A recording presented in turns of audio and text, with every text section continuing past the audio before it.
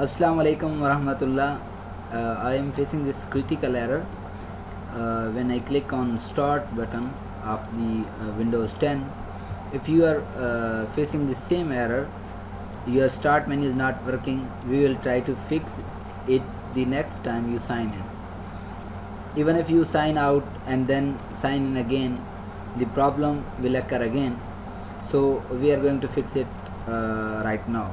So when you click on start menu, you will see this error. So we cannot use start menu, so we have to click on the Windows button plus R button, plus R for run, and here we have to write appwiz, wiz.cpl. Okay, so this window is open. Now you have to click on view installed updates. We will look at the updates. So here are the latest updates. You can see the dates here. I have recent update installed on 3 February 2022.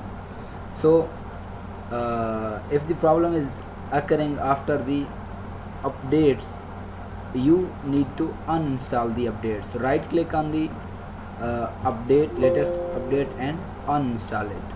Okay, are you sure you want to uninstall this update? Yes. After installing this update, your problem will be fixed. Let's wait for this.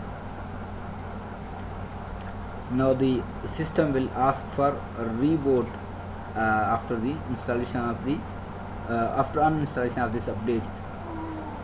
Then it's asking for restart now.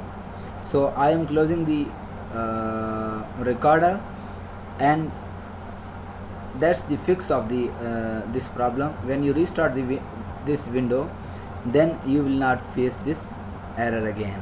Thank you so much, and hope you enjoyed it. If you enjoyed it, please subscribe to our channel. Thank you so much.